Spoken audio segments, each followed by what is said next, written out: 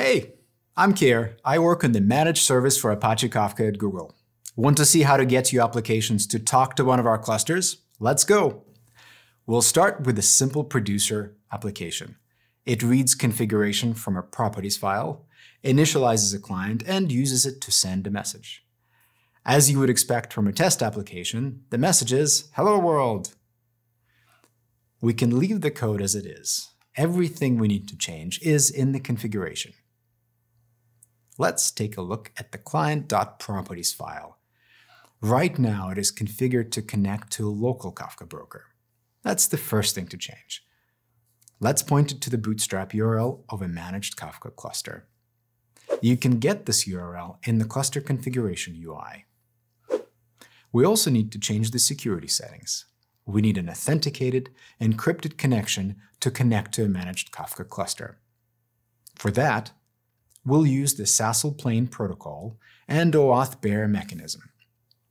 This will let us use application default credentials that are installed on Compute Engine virtual machines.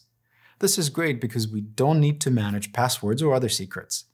For a generic Kafka OAuth client to use Google Cloud credentials, we need a specialized login handler. This handler translates the application default credentials into a format that the Kafka client expects. So let's configure that. We're almost done. To build this application, we need to tell Java where to get this callback class. In this case, I'm using a Maven project to manage dependencies. So we'll need to add a dependency to the pom.xml file.